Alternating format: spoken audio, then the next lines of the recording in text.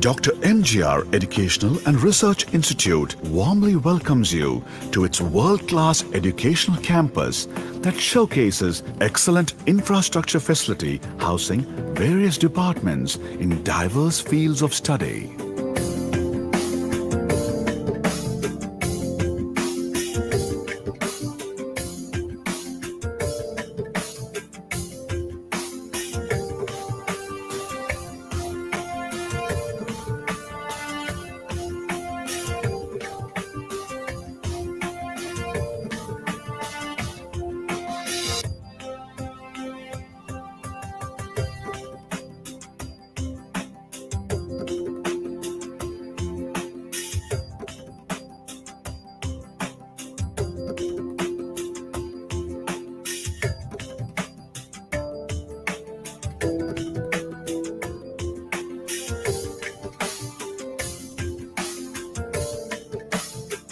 Faculty of Engineering and Technology.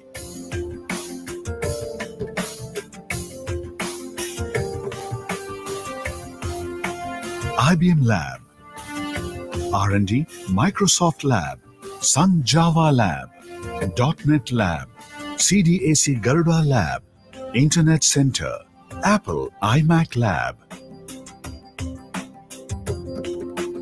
Cisco Net Academy, High-Tech Lab, Cyber Forensic Lab, Intel Internet of Things Lab, Communication Lab 1, Electronic Circuits and Devices Lab, QMAX VLSI Testing Center, Linear Digital Integrated Circuits, Microwave and Optical Communication Lab, VLSI and Embedded Design DSP Lab, Microprocessor Lab, Electrical Machines Lab, Electrical Machines Lab 1 and 2.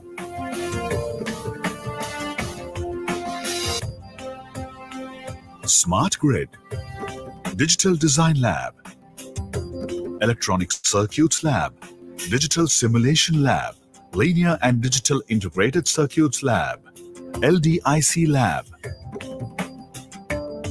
LabVIEW, Process Control Lab,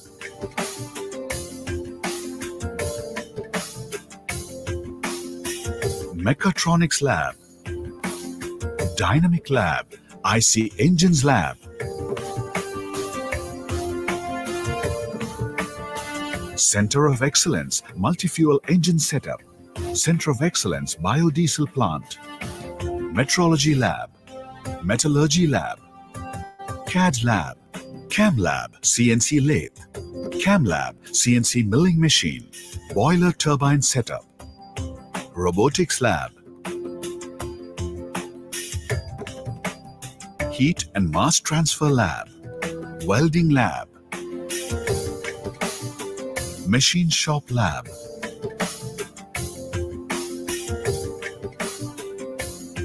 Fluid Mechanics Lab, Manufacturing Technology Lab, Fluid Mechanics and Machinery Lab, Fluid Mechanics Lab, Survey Experiment, Survey Camp, Strength of Material Lab, Concrete Lab, Soil Mechanics Lab, Structural Lab, Environmental Lab, Transportation Lab, CAD Lab, Biochemistry Lab, Autoclave, Microbiology Lab, DBT Research Lab, Tissue Culture Lab, Genomics Lab, Bioprocess Lab, Instrumentation Lab, Molecular Biology Lab, Downstream Processing, Physics Lab, Chemistry Lab, English Communication Lab, Research Lab 1, Research Lab 2, Lecture Hall, Computer Lab,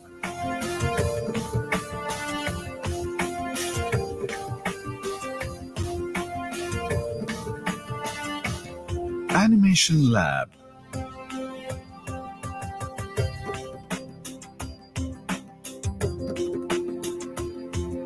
Computer Graphics and Multimedia. Chroma Studio. Advanced Java Programming Lab. Software Testing Lab.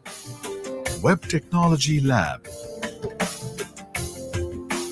Lecture Hall. Architecture Studio 1. Architecture Studio 2. BARC Computer Lab.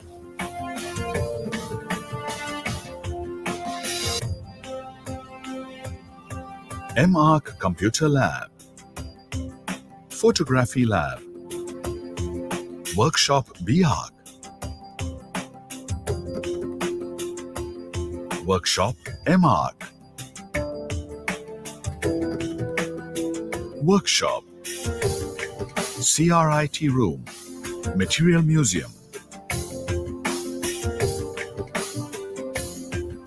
Faculty of Medicine. College Block. College Lobby.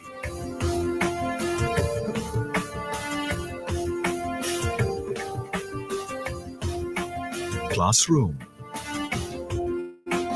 Anatomy Dissection Hall.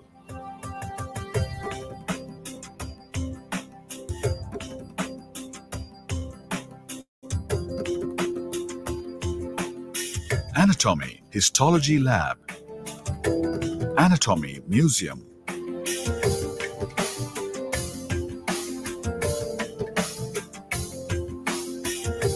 Biochemistry Students Practical Hall. Physiology Hematology Lab. Clinical Physiology Lab. Physiology Amphibian Lab. Pathology Morbid Anatomy Histopathology Lab. Pathology Research Room. Clinical Pathology Lab. Pathology Museum.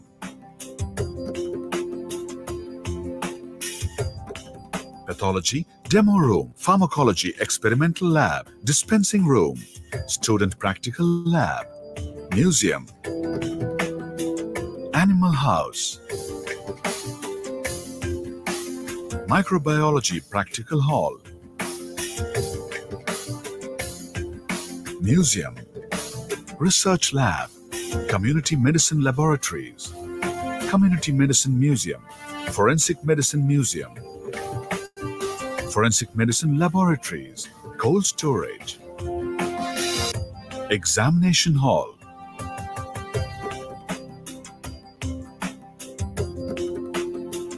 Hospital. OP Reception. ECG. Endoscopy Facility. Laparoscopy Facility. OBG OPD. Colposcopic Facilities. Labor Ward. Pediatric OPD.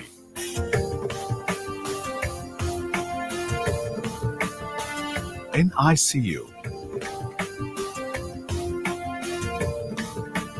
Optal OPD.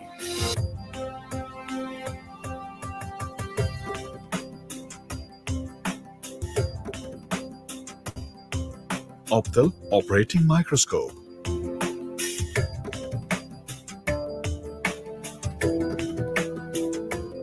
Surgery. CT scan. Full body X-ray. X-ray facilities.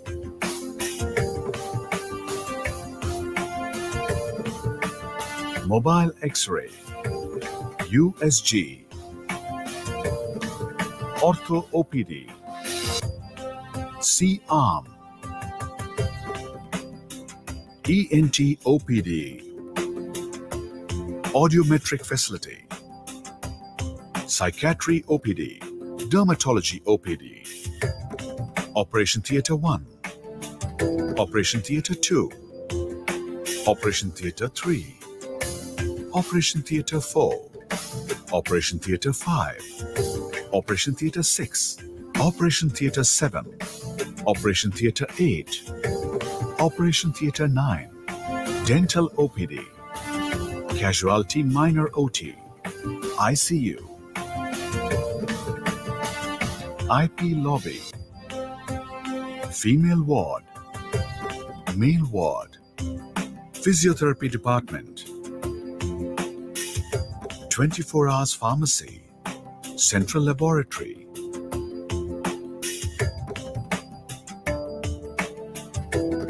blood bank,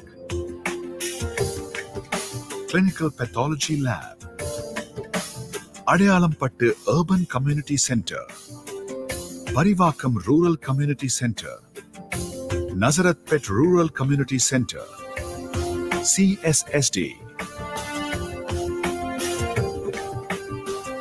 laundry, MRD,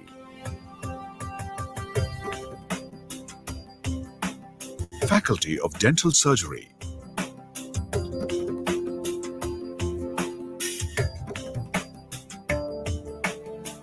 Oral Medicine and Radiology,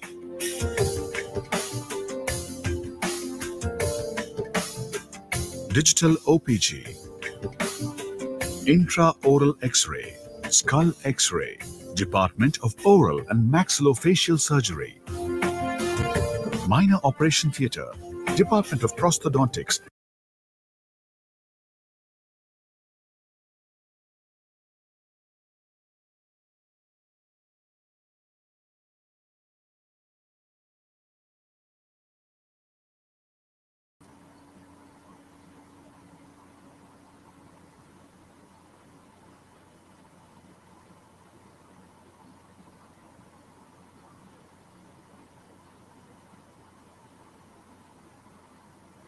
Welcome to the third day of our faculty development program on multidimensional scaling from science to technology, powered by Engineering and Technology first year in association with Office of International Relations.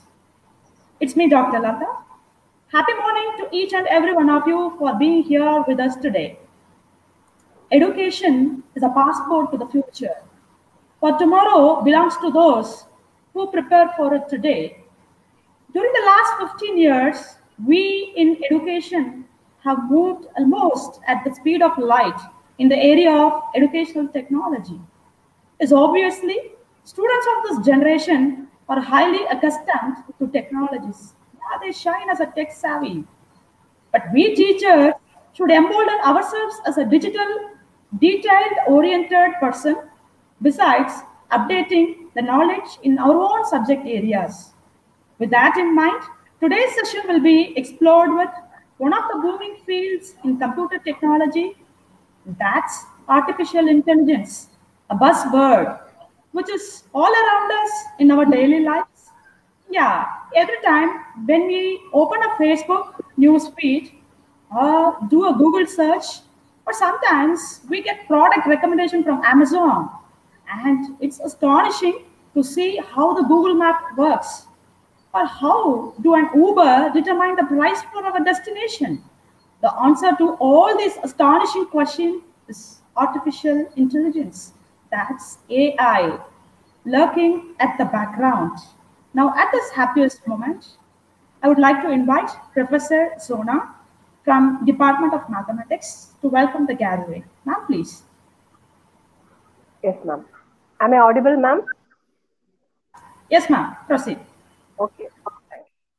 Good morning, everybody.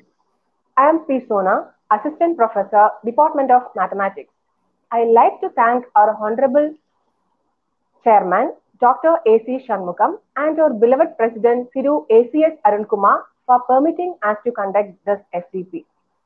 On behalf of Dr. MGR Educational and Research Institute, first year BTech campus, it is a great pleasure for me to welcome all of you here in the third day of our FDP program, Multi-Dimensional Scaling from Science to Technology, in association with International Relations Office.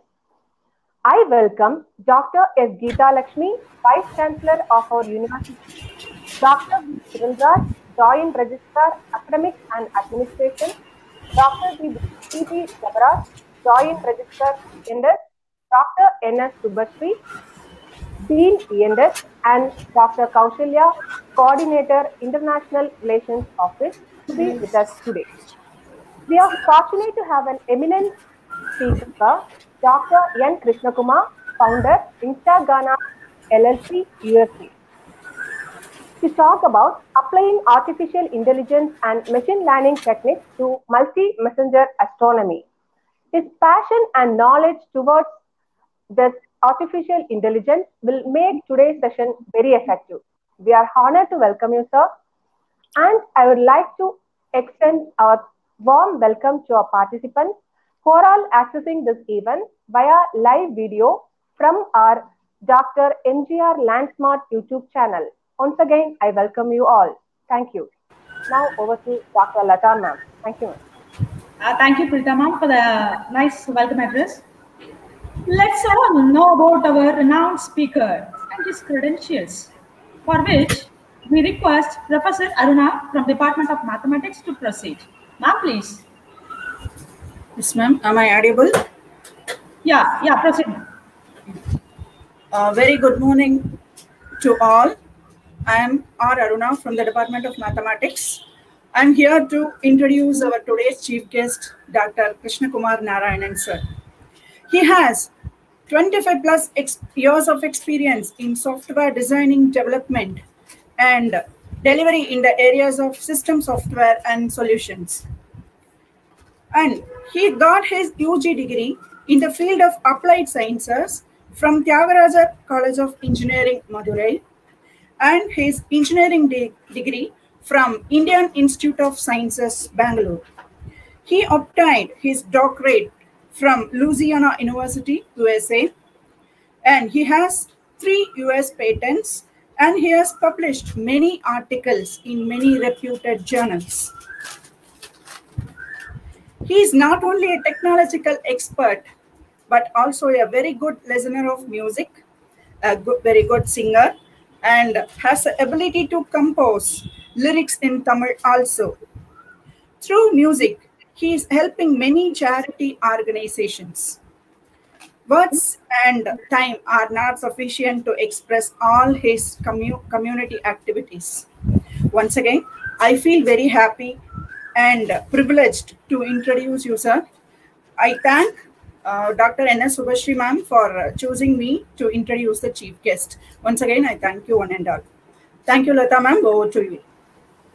Thank you, ma'am. Dear speaker, sir.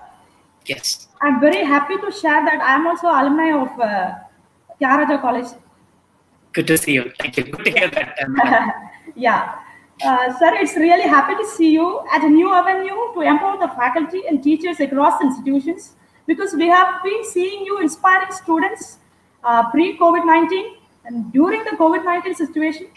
And now we would like to extend the good relation with you even after the COVID-19 situation. Certainly, ma'am. Thank you, sir. With that, dear professors, all assembled here, let's catch up, keep up, and put up with the computer-based technology.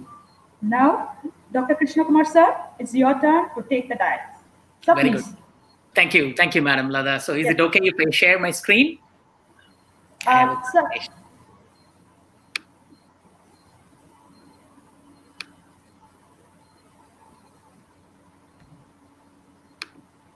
Just a moment. Is my screen visible?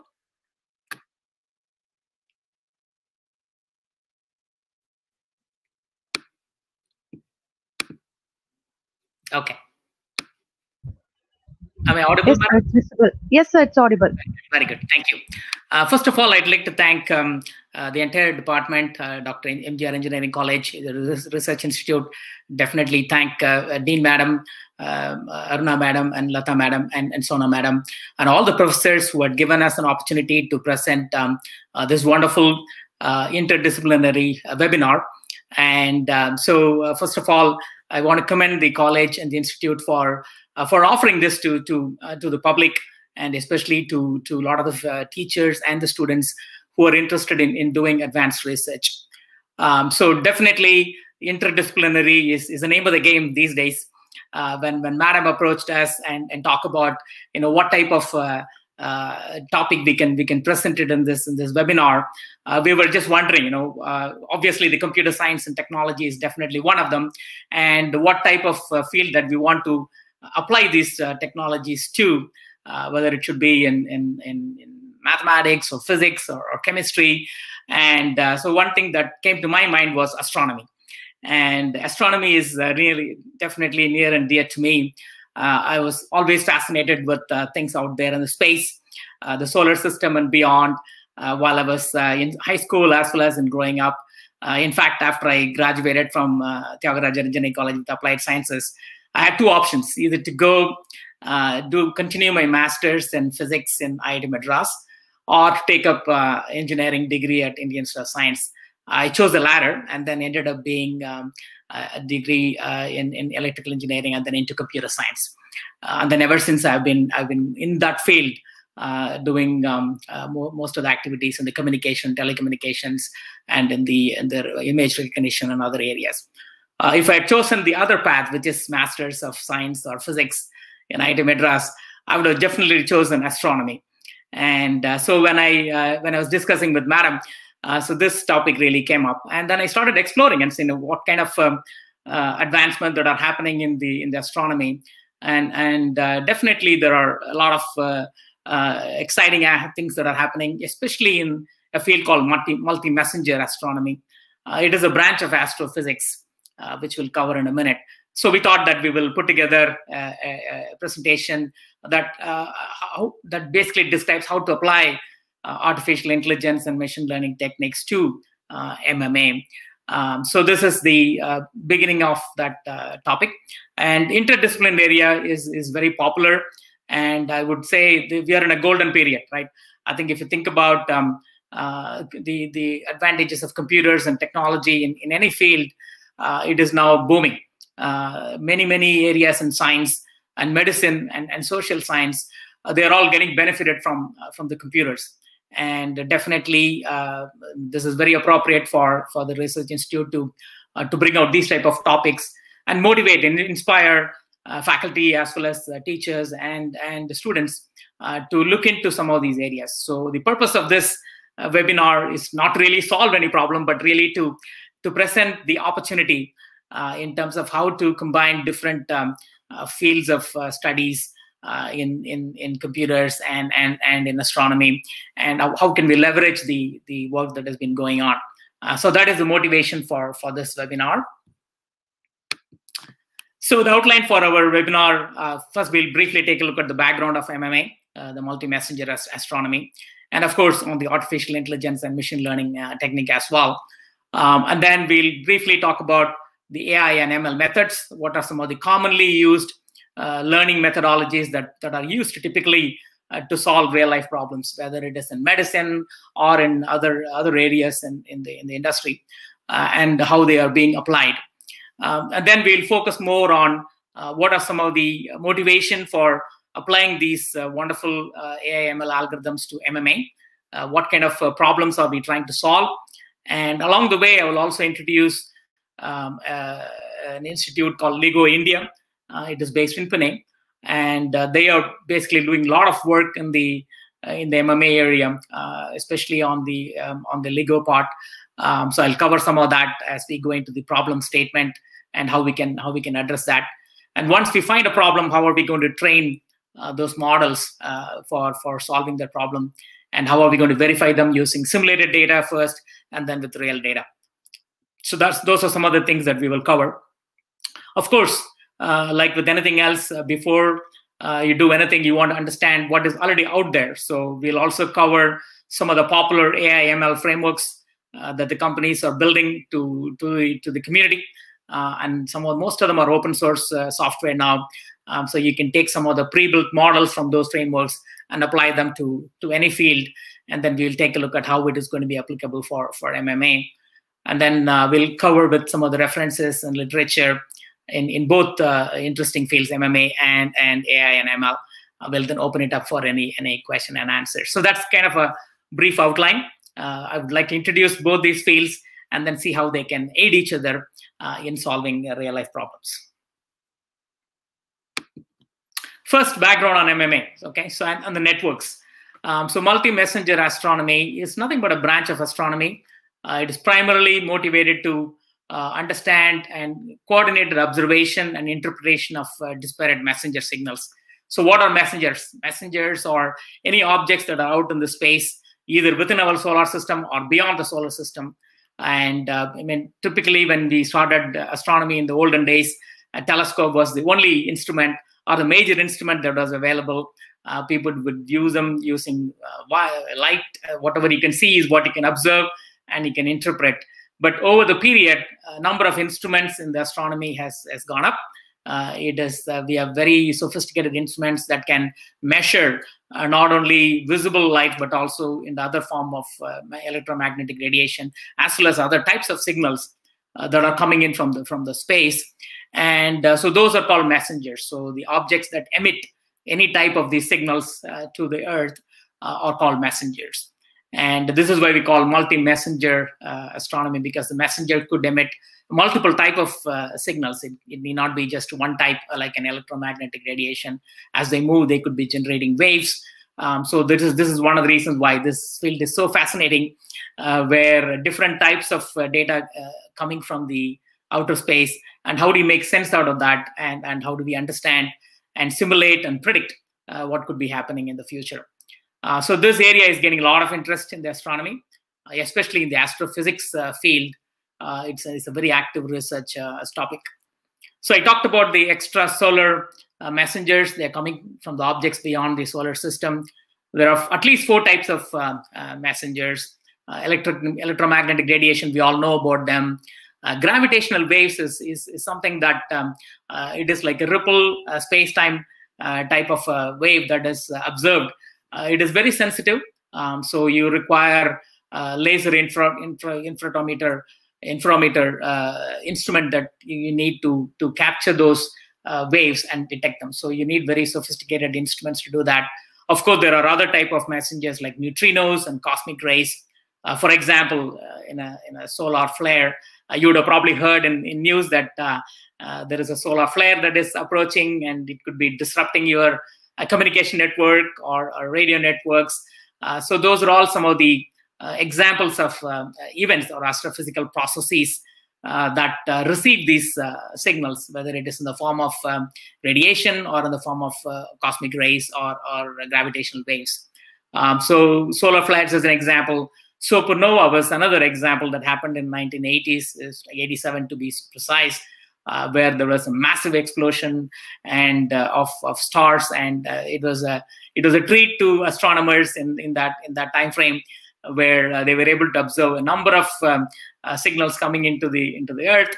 And I would say that is the beginning of the MMA, when the astronomers realized that they can observe not only what is visible through the telescope. Of course, that still is still important, because there are several satellites carrying telescopes around the Earth, and they would be sending those signals. But in addition to that, there are astrophysical processes that are happening that can be detected. And once you detect them, then you have an opportunity to learn from them. And then, of course, there are many other astrophysical processes that are there in the literature. So the purpose of the MMA, if you think about it, is to detect these type of disparate signals. Some of them could be coming in from the same object. So how do you correlate that data that is coming in, and then how do you make sense out of that, and how do you learn from that, and then over a period of time, how do you simulate that? For example, how would a next supernova event would look like, or when would be the next solar flare that could happen? So both simulation and prediction is an important aspect of astrophysics, especially in the MMA community. And so as and when the number of events, the astrophysical events that grows up, as well as the data that is coming in from those objects increase, that's where the technology becomes important. And so in terms of computing power, processing power, as well as memory storage, and analyzing in real time and getting that information out to an astronomer is going to be very, very important. And I've noted some networks out there. S-News is one example, And so some of these networks are getting automated. What do I mean by that?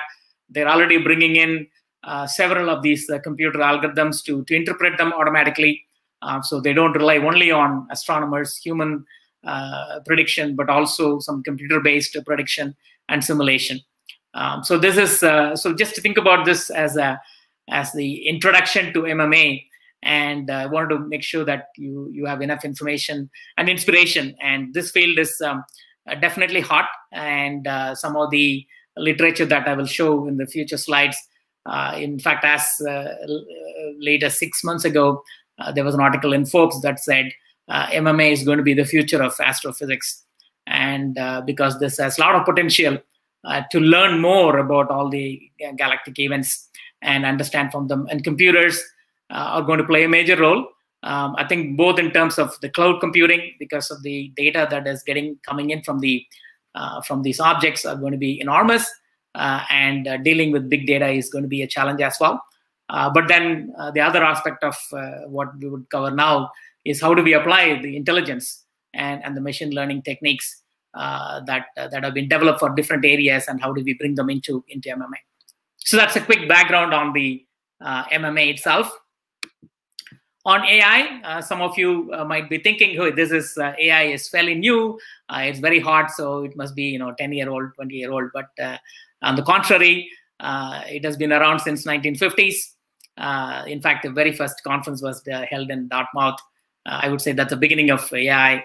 And at that time, the community was trying to mimic human behavior and intelligence and bring them into the computers. And that was a very bold statement. Very tall order at the time of the year. Basically, the computers were just beginning to happen, right? Not many companies who were doing computers, and it was very, very early. So there were a lot of frustrations for the next 2 decades or so. People were basically thinking maybe we went too far in our ambition. Maybe it is not possible to mimic human behavior using computers, and that's why some of the funding got reduced. And there were a lot of frustration among the scientists. Then came in 80s, there was a transformation or a breakthrough in the form of what we call as expert systems. These are nothing but rule-based knowledge systems where you can input some of the a priori historical data input and output. So the system would characterize them using a set of rules and then start predicting and interpreting anything that is given new. So coincidentally, my PhD thesis was on an interdisciplinary topic. So basically, it is based on an expert system to interpret oceanographic images. So I'll draw some parallel to how it is applicable to MMA. So in my thesis, it was mainly the satellite images of the ocean. In this case, it was an Atlantic Ocean in US.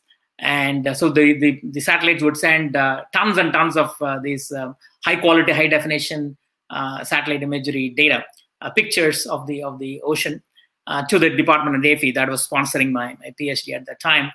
And the idea was these pictures were manually interpreted by the oceanographers. So they would take a look at those pictures and identify basically oceanic currents and some of their characteristics in terms of where are they located, how are they spinning, what direction are they spinning, what is their velocity, what is their temperature. So a lot of the characteristics of the oceanic currents were relevant for Navy, mainly for the reason that this information should be transmitted to the vessel or a ship that is sailing in the ocean. So the captain of the ship can know when to avoid a particular current. If they go against a current, they would be spending a lot of money on the fuel, whereas if they go along with the current, they could save fuel as well. So it was a multi-billion-dollar project that was awarded to the Navy, and I was part of that to complete that the thesis. But the parallel is it was very similar. I mean, just like how MMA would require interpreting those signals, whether it is radiation or gravitational waves or cosmic rays. How are we going to interpret them and make sense out of those messenger signals? A very similar problem was given. In this case, it was satellites images that are coming in that needed to be interpreted. And I was also using a very old technology called expert systems. And expert systems were rule-based, but we all know our human brains don't work like a rule-based system. It is much more complex than that. But that was the beginning of resurgence of AI. And then since then, people have been building neural networks. I mean, the idea was to mimic from the brain research all the functions and the principle that we learn about how neurons work in our brain, how do they carry information, how do they act on a stimuli, how do they transmit the information to the other neurons. So all of that study in brain research was fed into the computer science.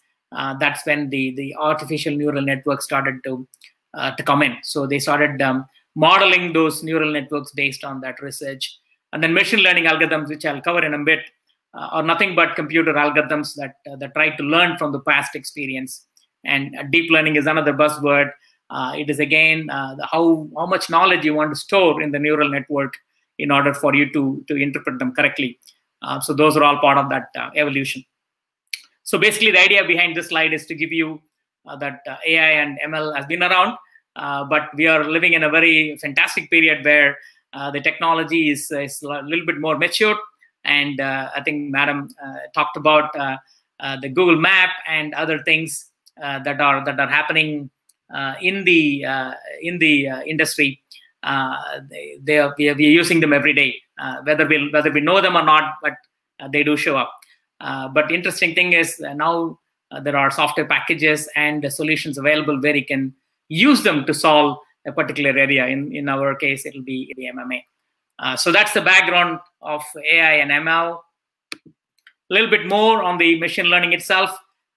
It's a branch of AI in computer science, and it's a study of computer algorithms that allow programs to be automatically improved through experience. I think there are three types of learning: supervised, unsupervised, and reinforcement learning. I'll cover some of them in the future slides. I mean, Madam talked about Google Maps. I think I threw in a few other examples. Netflix is another example of an AI ML system with this COVID-19 situation, where a lot of the people who would otherwise gone to a movie would sit at home and watch movies through a live streaming service such as Netflix. And what they do is they use an AI ML system in the back end to understand the user behavior. You know, what type of movies are you watching? What is the frequency? What type of movies you like? So all that information get fed into an AI system that is used to make predictions as they go along. So that is so machine learning is definitely a part of that activity. Artificial intelligence itself is a much larger scope, and it is growing every day with a different type of neural network that is coming in. And basically, AI is nothing but application of these machine learning algorithms onto a specific problem. So when we say this is an AI network for MMA, what that means is we have taken some machine learning algorithms, apply them to solve an MMA problem, and it becomes the AI system for MMA. Just like there is an AI system for map and live streaming, there could be different types of AI systems.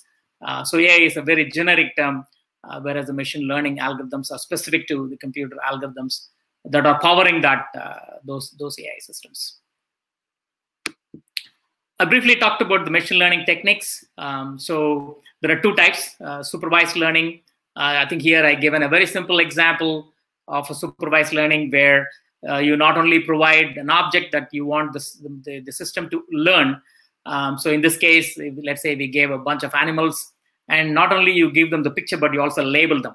Right. In this case, for example, we have labeled some of them as 2 ducks, and then the other one as not ducks. So basically, it's a very simple system that determines whether the given animal is a duck or a not duck. So you can imagine, you can draw the parallel from here to MMA, where if you get a gravitational wave signal and electromagnetic radiation from a particle from space, you can start labeling them. And during the training process in the model, this is what you would do during the training phase.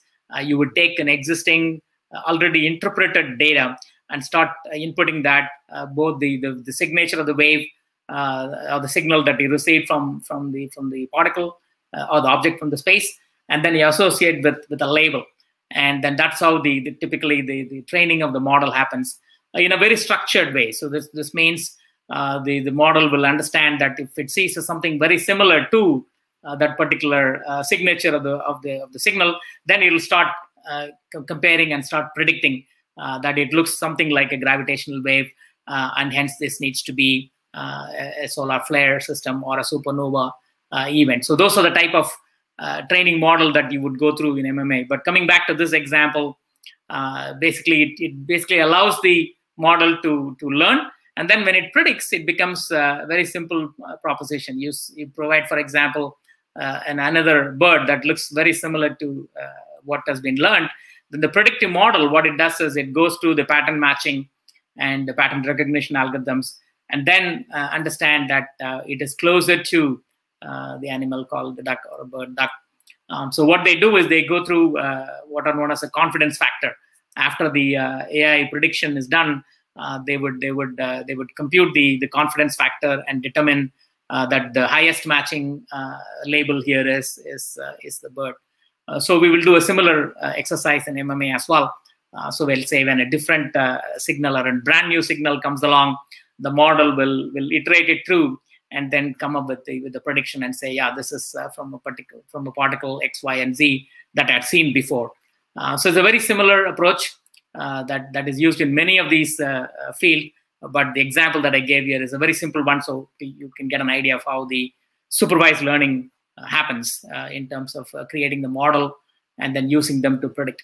On the other hand, on the unsupervised learning, it's also called clustering algorithms. You don't specify any particular label, so you just randomly give those pictures and let the system learn by itself. And so the way they do that is by clustering them.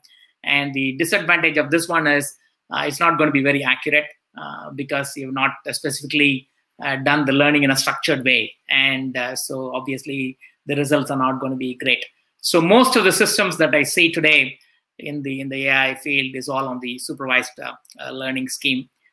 So that's what I would say. Let's say if you were looking at and applying AI ML to an MMA, then I would strongly recommend taking a look at any supervised algorithm that is out there. So I think I'll cover some of the AI frameworks in the later slides. So when you go through them, one of the things that you want to look for is how accurate these models are for a similar problem. So you want to pick those models and the algorithms needed, and then apply them to MMA. The last type of learning is called reinforcement learning. So majority of our human brain, I mean, basically the way our brain understands and learns things is through reinforcement. Whether it is in the form of a child that is trying to learn in the early days of childhood, or any system that we are building. Typically, the way it works is you have an intelligent agent that is basically understanding the environment through some sort of state information. So, and then once it understands the environment, it takes an action, and it gets a feedback from the environment in the form of a reward. And then the agent basically factors that into the next action. So it basically understands that if I gave this action, this was a reward. It was a positive reward or a negative reward, or I need to adapt my next action appropriately. So the intelligent agents constantly learn from the environment, both from the state as well as the feedback that is direct result of the action. And then that's how they learn over a period of time. A classic example here is computer games. You all would have seen, chess games playing against humans. And what they do is the games would understand the environment, which is a player, and then start making a move, and then understand what the player's move was. That is nothing but a feedback coming back. And that's how it builds the intelligence over a period of time. And as the computer game plays with more and more players, it has all the knowledge in terms of how the humans react to those actions. So this is another example of how reinforcement learning works. So this is something that you may also want to take a look at when you apply the same algorithms to MMA. For example, let's say you built a model for MMA, and you are iterating it through. And if when it tries to interpret wrongly, then you want to feed that information back to the system, saying that no, I think you made a mistake here. And that's how the neural networks will adjust their parameters. I mean, neural networks, I think I'll cover that in a minute. They're all the statistical algorithms, Bayesian techniques that we've all learned in the statistics and the theoretical computer science, all of them are modeled into neural networks. So this is the third type of learning. And so let's go to the next slide. Just a few concepts and approaches. I think I already talked about intelligent agents.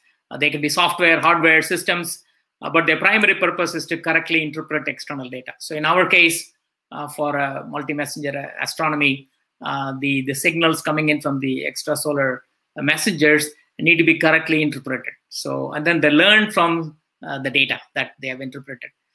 So use the learnings to specifically achieve some goals. So anytime you think about applying, always think about what is the intelligent agent that is going to do in my case. Whether in the case of Google Map or in the case of MMA, there is an agent, intelligent agent that is constantly understanding the environment, understand the input and what it has learned so far, and then try to apply in the action next time around. So artificial neural networks, like I already mentioned, they are inspired by how our brains work, how the neurons work in our brains. The simplistic way to look at it is there is a bunch of input neurons that act on stimuli. Stimuli is any input coming into you, whether it is our visual system or auditory system. So the inputs are coming in, and the equivalent analogy on any field is any signal coming in from MMA could be an input, and the hidden layers of the neurons that contains the knowledge. So our model that I talked about for MMA are nothing but hidden neurons or hidden networks that has that information. And so when the input neuron gives that information to hidden neurons, they work on it, and then they activate the output neurons, and that's what sends that action item to the external world. So modern AI systems, they all work on some variation of this ANN and provide programming framework for scientists and engineers. So in summary, I think AI basically consists of building those neural networks, and then how to constantly update them as we learn about the environment more and more.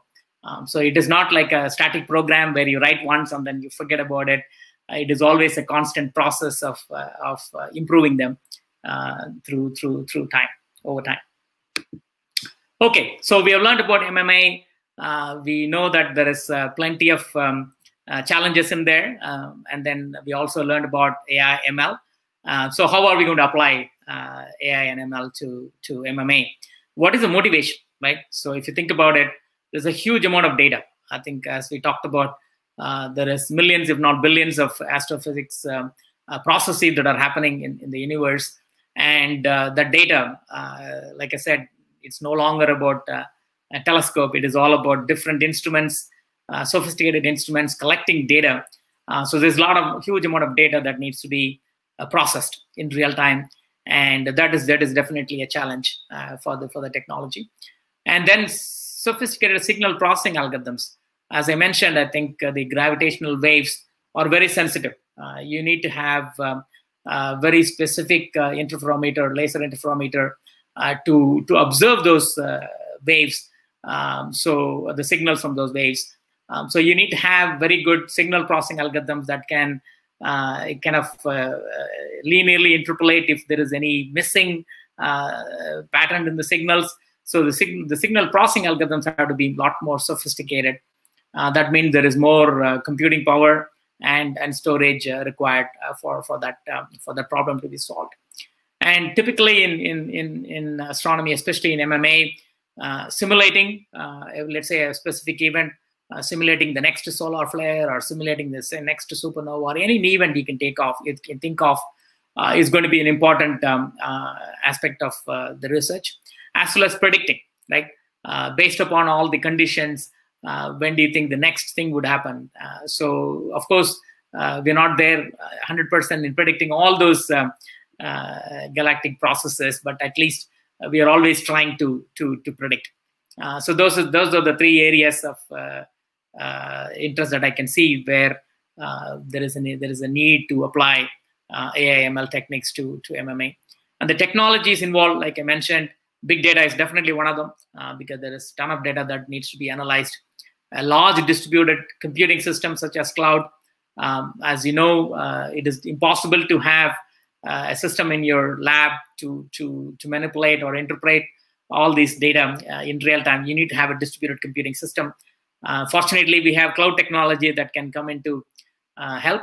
I think tomorrow Mr. Rajesh Kumar is going to talk about that, all the various cloud technology that are out there and how some of them can be applicable for MMA.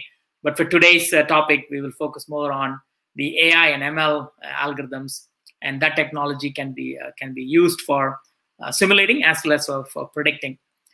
Interestingly, this work is already started, so it's not something new. I can send you some papers. Actually, in fact, later slides I have given some references to the current work. What people have done is they have constructed what is known as an MMA and pipeline. So the easiest way to visualize that is if you have taken 3D graphics course or research in that area, there are three-dimensional graphics pipelines that people build in graphic systems.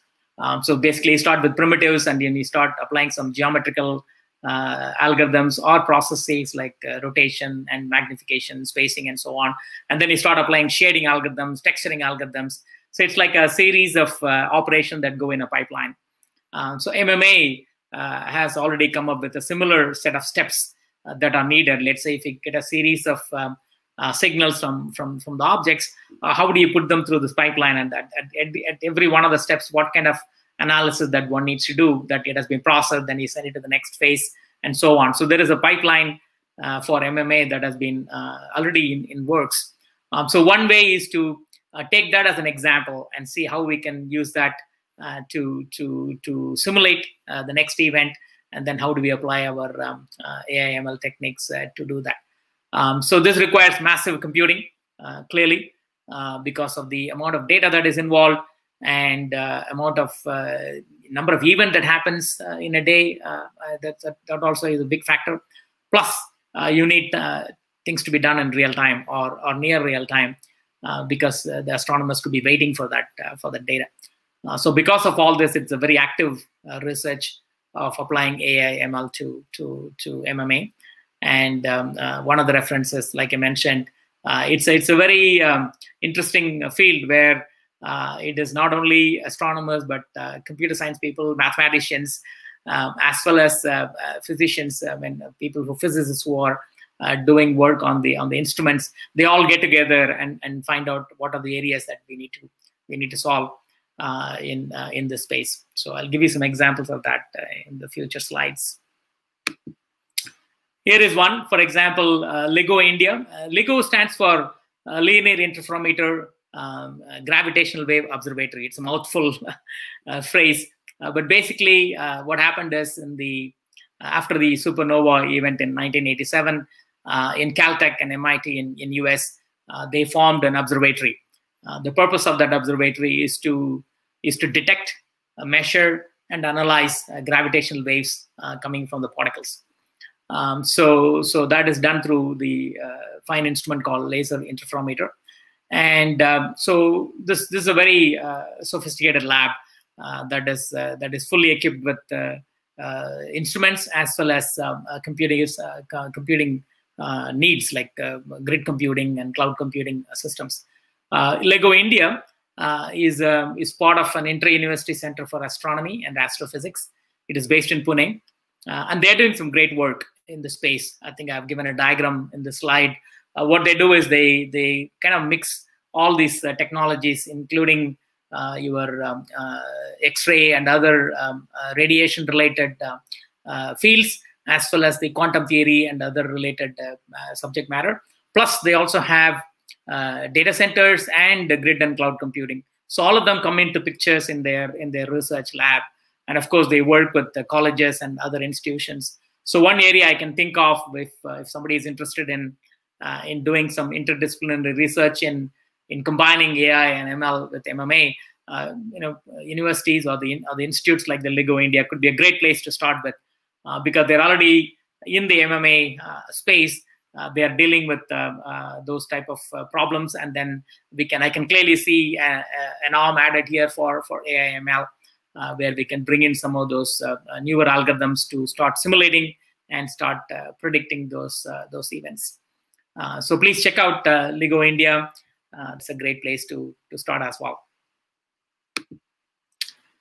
Here in the slide, I just throw in some high-level steps in terms of how do you go about and solving a problem. For example, if you're doing a master's thesis or a PhD thesis, half the time finding the problem itself is going to take a lot of time.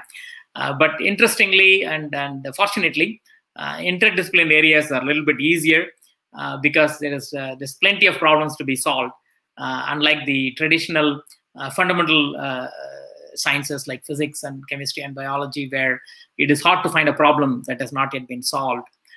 So computer science is slightly better because the field is relatively new, and specifically for MMA, and especially if you're applying AI ML to MMA, there's definitely a lot of potential to identify a problem. In this case, I identified MMA pipeline as one of the problems, but if you go through the literature, you can find different other types of problems that MMA poses to the astronomers. You can pick any problem that is relevant for AI and ML. So picking a specific problem is step number one. Then build and train models relevant to the solution. So what do I mean by that? You build a simulation model, for example, in this case, MMA pipeline. You can build a simulation model using an already pre-built model for some other field, whether it is facial recognition or document extraction, optical character recognition. There is a bunch of pre-built simulation models that are available. So you can take a look at them and then apply them or modify them for your MMA pipeline problem. And select a suitable modeling framework, AI modeling framework, which I'll cover in the next slide, where there are plenty of software help available. You can download, TensorFlow is an example from Google, where you can download and install any one of these pre-built machine learning models that you want to take. So you can take a representative model and then use them for your MMA pipeline problem. And then once you identify the model, then you train the model with the known data that you have collected over the period of months or years. Once the training is complete, then the next step would be to verify your model using simulated data. So that's the next step, to make sure that your model is working fine. And then finally, you verify the same models using real-time or real data coming from the messenger data. In this case, for example, if you collaborate with institutes like LIGO India, you could potentially get some real data from their observatory. And so you can use that real data to make sure that your models are working fine, both in terms of simulation as well as for prediction. So, like I said, in an hour we cannot solve any problem, but at least the motivation for this webinar is to expose you to some of the technologies as well as some potential opportunities to apply the technologies to an area such as MMA. And some of these high-level steps are something that people follow. Let's say if you are in a different field, let's say you are in a gene analysis field in a biochemistry field, it will be a very similar set of steps. Identify the problem, get the model, and then train the model, and then verify the model using simulated and then real data. So that's what I would recommend if you are interested in pursuing research in this topic. So, like I said before, 5-10 years ago, AI ML was relatively new. Not too much software modules were available, so you need to build everything from scratch. But now it is very different, right? I think we also talked about MMA requires large computing power, such as cloud, and the popular cloud providers are Google, Amazon, and Microsoft, and all of them have an AI ML framework. Google calls it TensorFlow, Amazon calls it SageMaker Neo, and Microsoft Cognitive Toolkit. But fundamentally, what they do is they try to abstract the learning algorithms, machine learning algorithms, so that you don't have to reinvent what they have done. And they make it easier for you to train the model and then use them for your application to start with. Clearly, all of them are getting used commercially, like Airbnb, eBay, and others. They use TensorFlow. They provide a bunch of tools and libraries. So if you are a MMA researcher or a computer science faculty or a student, master student, PhD student, who wants to develop an AI ML algorithm for MMA, then you can download these libraries and tools from Google, pick any one of those pre-built models. Let's say they have used it for gene analysis or optical character recognition. Pick any one of them that is relevant and closer to your MMA problem. Then you can modify the models in such a way that it will be applicable for what you're trying to do. So Amazon has got a similar machine learning algorithm as well for developers, and they are also getting used quite heavily.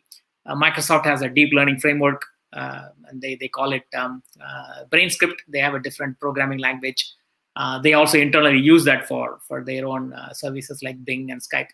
So I just thought I would give some introduction to some of the popular frameworks. Of course, there are many other AI ML framework that one can take a look at.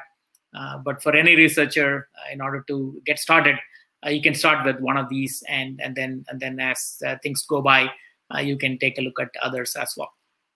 But one thing that I would always tell somebody who is looking for a PhD topic or a master's thesis topic, finding the problem and then spending as wide as possible to understand what problems are there would be the most important step. And then once you identify the problem, then you go deep and then try to understand all the characteristics of the problem, and then how to solve them in a number of ways. I mean, one example I can think of is the application of each one of these frameworks for an MMA problem itself could be a great PhD topic, because that is something that is not done.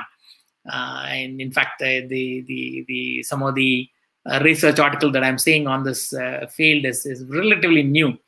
People are barely getting into it, and people are understanding that yes, different community people need to gather, like computer scientists, astronomers, and physicists need to come in and collaborate and do it. So this, I think the timing is good. That if somebody wants to get into this space, it's relatively new, and there are a lot of problems that can be solved. And the good news is the technology exists today, and so you don't have to start from scratch. There's plenty of things that you can start right now, and then as you go along, you can tweak it, and it's going to be a lot of fun and doing that. Okay, so that is I hope that gives you an idea of the two fascinating fields, AI, ML, and MMA, and where there is a need for automation and interpretation. So in these two slides, what I've given is I've given some references to MMA. Of course, MMA Wikipedia itself. And here is a great article from Forbes where you'll get the inspiration and motivation that this just came out 6 months ago. They said why MMA is going to be the future of astrophysics. That's rightly done. I think that article is very well written. That will give you a lot of motivation in terms of how the astronomy has grown over the periods from just pure telescopes to all kinds of instruments and systems that can detect very hard to find signals that are coming from the outer space. So I would definitely urge you to read this article. Of course, this is the paper I was talking about. This about 25 people got together and wrote this report. It's a deep learning for MMA. So it is basically identifying the problem and saying that yes, this is a problem that needs to be solved because it cannot be solved by a bunch of astronomers anymore because the data is just too much to handle, and it's going to take a lot of time. And so they need the technology help, and the deep learning is something that they are looking at. So I just thought that is just one example. Of course, if you look around, if you're seriously getting into this field as a master's thesis topic or a PhD topic, then you will find a lot more literature where people are trying to apply these learning algorithms to MMA. Then I also, given the Lego India site, I would also strongly urge you to take a look at their activities as well, because they would have done already some work in applying the computer technology, not necessarily AI, but some of the grid computing and cloud computing technologies to MMA, or some part of the MMA they would have already applied. So you would also learn from that and then see what has been done and see if there is an opportunity to collaborate. And at the end of the day, this kind of problems can only be solved with collaboration among different institutions and companies. So those are all the references for MMA and AI/ML. Like I've given all the framework that I talked about from Google, Amazon, and Microsoft. They're all talked about here, and then some introduction to AI. And then, of course, there are lots of books and tutorials available on AI/ML. Definitely an hour is not enough to cover all of them. But the idea was is to kind of introduce you to these two topics and then create the motivation and inspiration. So if somebody wants to get into that field, there's plenty of things that can be done. And hopefully that will be more inspiring, and many more people would get into that field and contribute and make it more successful. I think that is it from my side. I think that was the last slide. So once again, I want to thank the Dr. MGR Engineering College and the Research Institute for giving me an opportunity to present this and share that information with all of you.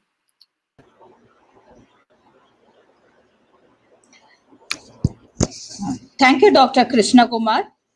Hi all, this is Dr. Preeta George on behalf of the organizing committee taking up the charge of the latest session of International Faculty Development Program. And there is a saying like this: a lamp does not speak, it introduces itself through its light. And your talk on artificial intelligence, machine learning, multi-messenger astronomy sheds the light of your contributions and passion towards it. I like to call this session as a big bang explosion of knowledge on the buzz terms like artificial intelligence, machine learning, and multi-messenger astronomy. And to walk through this maze of the academic life, one needs the light of wisdom and guidance. We are lucky to have our pillar of support, brain behind this International Faculty Development Program, our Dean, Dr. N.S. Shubhasri, among us. I request ma'am to grace this occasion with a few words. Ma'am, please. Thank you, Dr. Preeta. Hope I'm audible. Yes, ma'am. Yeah. So, thank you all. Good morning to one and all present here, to all the participants. Good morning, Krishna Kumar sir. I think that was yet another wonderful session from you. Thank you. Actually, I would like to brief the participants regarding our collaboration. So, sir is the founder of Instagana Live, and through Ms. Aruna and Dr. Kritika, Dr. MGR University and Instagana, we have entered into a MOU. Actually, this MOU was initiated only for giving project-based learning to the students, right, sir? Correct, but I think from today's session, I think we can also have a collaborative research. So you have opened a new avenue. Definitely, as a physicist, I'm very, very excited to know what are the opportunities and how we can work together. So I think today's session is very, very brilliant. And thank you, sir. Thank you for it. So before leaving, I would like to just leave a message to the participants. Now, many of you are wondering, seeing our topics and the FDP are conducting. So generally, during this COVID time, we have seen only webinars and FDPs on how to do learning, virtual learning or virtual teaching, all those things, right? So when we thought of putting a FDP, we thought that it should be something different. And once having all the good eminent personality roped in, then only we were in the situation of framing the topic for FDP. I think the topic and the speakers are aptly joined together. That is my view. I would like to share my view here. So this is really a multi-dimensional approach. We have given a multi-dimensional approach. It's not a single way we have shown to all the faculty. It's a multi-dimensional approach. And I think the topics covered and the speakers are excellently doing well. So I request the participants to take home all these messages and work on any particular dimension in which they want to do. I would like to brief the speaker. Yesterday, we had a mentoring session, how the faculty can mentor students in research, entrepreneurship, and various skills. And in the first day, we had the collaborative research. What are all the opportunities we have in the collaborative research? So today you have shown a different dimension. So I think it is really a very good program. Hats off to the team that is working behind. And once again, I thank Krishna Kumar sir for your support.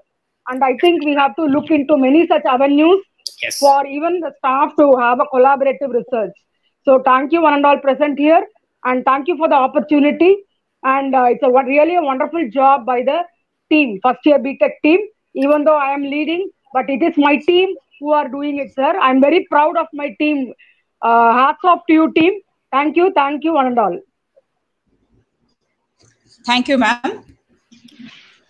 Sir, you can see the questionnaire session light chats brimming with many questions.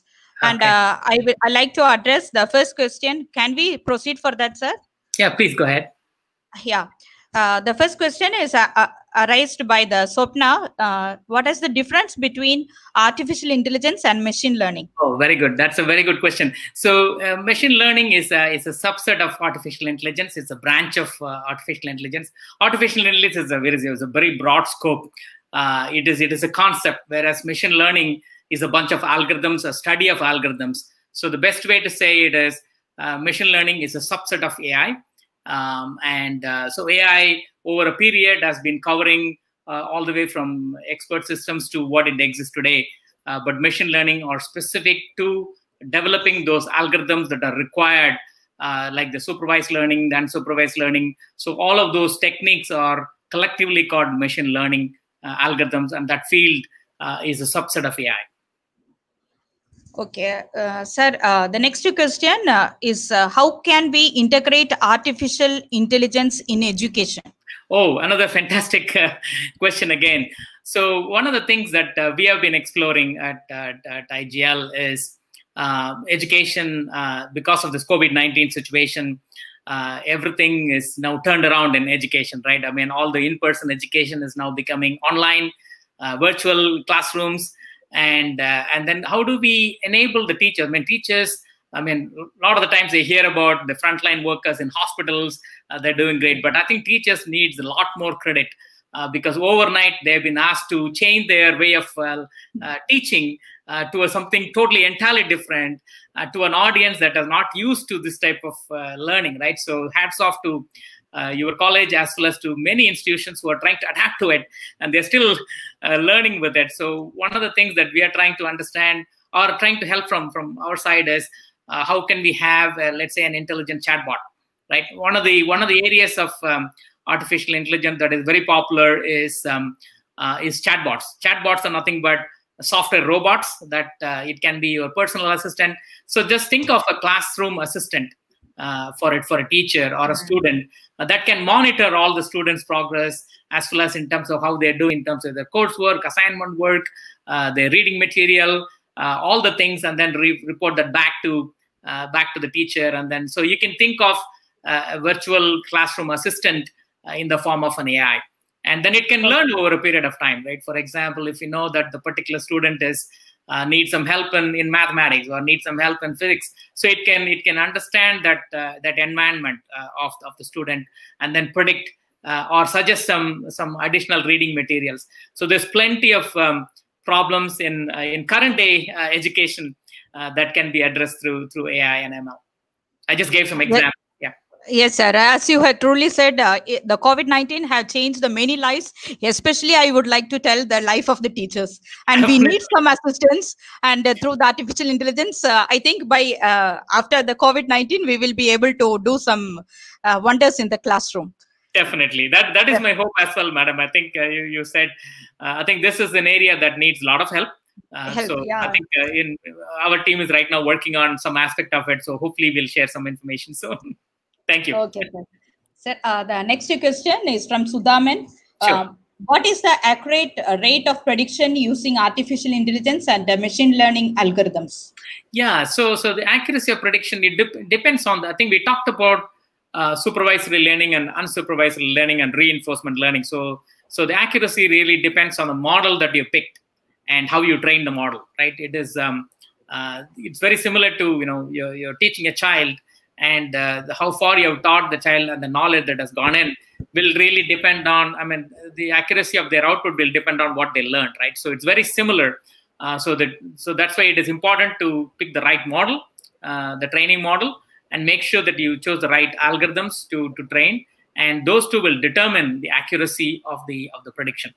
And of course, if it is an unsupervised learning, the accuracy is going to be very low. If it is supervised learning, the accuracy is very good. One example I can give: facial recognition. You can clearly see the accuracy is very high, right? You go to Facebook, they can recognize your face instantly, and all of that is done through ML. And that technology and the algorithm they've been working on it, they've matured, so definitely the accuracy is really very high. Whereas if you go to different part of the different field in science, the accuracy may not be the same. So what I would say is, any area that requires more accuracy, or the accuracy is not enough, that means there is more work to be done in training the model and verifying the model and coming up with a better model, so the accuracy is better. So there is always a trade-off between how much training you can do and then how accurate your prediction is going to be. So depending upon your particular problem that you're trying to solve, you need to strike the balance between the two. Yes, sir. Our next question is from Jayanathan. How artificial intelligence works in healthcare, especially in COVID-19 situation? Right. So one area, I don't know if you have noticed, Google and Apple, they have released a contact tracing API. So basically, it can determine in your neighborhood anybody has COVID-19 infection or not.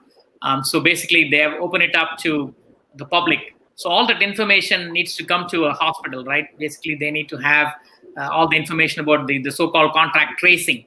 Who has that infection, who are the surrounding people. All of that information needs to be fed into a system that can understand and capture that knowledge. And then if it has a history of, let's say, in the last 3 months, this has been the trend in a particular area, how do you predict that for the next 3 months in that particular area? So this definitely machine learning algorithm that can be applied for contact tracing area in COVID-19. I can clearly see definitely more systems coming in with the different models and start applying them in the hospitals and the healthcare, health ministries and stuff like that. You will see more and more AI ML based systems coming in and helping there. And I think the Arogya Setu app is something like that. No? Absolutely. Exactly, madam. I think that's the beginning of it. I think right now it is collecting data. So right now, what will happen is the backend system will start gathering the data, start creating models around it, and then they'll start predicting it, or they'll start creating simulated work. I think all of that will be happening in the background. So eventually, when that app becomes more intelligent, then it can start giving a little bit more services to the community. That's society. Yeah, society. Correct. Sir, the next question is from Padma Sri. Differentiate between machine learning and data science. Machine learning and data science. Machine learning is an algorithm. Data science is a field, right? It's a field in terms of how you would interpret data in what you have collected. So applying the scientific methodologies to data is what that is. So I think. Though it might look very similar, but one is algorithm based, the other one is more of is an analytical field. I would say that will be the difference. Yeah. And then the last question, I think so. How is soft computing related to artificial intelligence by Jacqueline? Yeah, soft computing. I think it's somewhat related. I think one area where I could think of is you keep the input and output relationship in the computing a little bit flexible. So in that sense, your output is not going to be purely dependent on what you programmed it for. So they are somewhat similar, but I think the AI is, like I said, it is much more broader than soft computing. I hope all the questions have been clearly well explained by our resource person, Dr. Krishna Kumar. And I like to thank Krishna Kumar, and I like to tell that this was a very interactive session, and the live comments shows that your session was very interacting and fascinating to all of us. Thank you, madam. Artificial intelligence is all around us and plays an inevitable role in our daily lives. To a layman understanding, it makes our life easy. Connecting with the friends through emails, from just playing computers to self-driving cars and parking vehicles, digital assistants, and much more. Artificial intelligence and machine learning was once a fanciful concept from the science fiction, but now a daily reality. In the prevailing situation of COVID-19, the greatest contribution from this field, which has become a boon to many lives, is Netflix.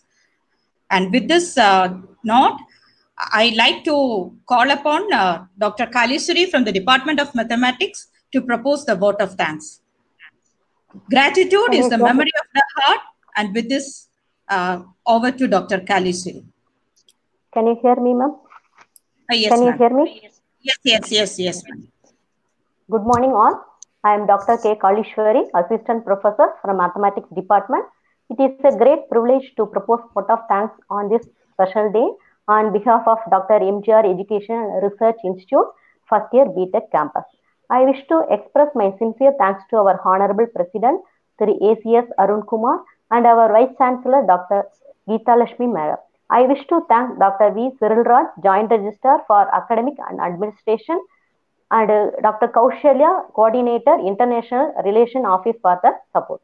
I wish to thank Dr. D.B. Jabaraj, Joint Registrar E&S, and Dr. N.S. Subhashri, Dean E&S for the continuous motivation and support for all the events. I wish to thank our resource person, Dr. N.S. Krishna Kumar sir, for spending his valuable time on this occasion. His speech about applying artificial intelligence and machine learning technique to multi-messenger astronomy. The way in which he explained was very excellent, and he answered all the questions which were raised by the participants. I extend my special thanks to all those organizing staff members and all delegates to participate for making the event a very successful one. So once again, thank you all. Over to Preeta ma'am. Thank you, ma'am. Participants, your attention. Kindly fill the attendance link which is provided in the live comments. And stay tuned with us for our fourth session on International Faculty Development Program on multidimensional scaling from science to technology tomorrow sharp at 10 a.m. Stay home, stay safe, happy learning. And it's thank you.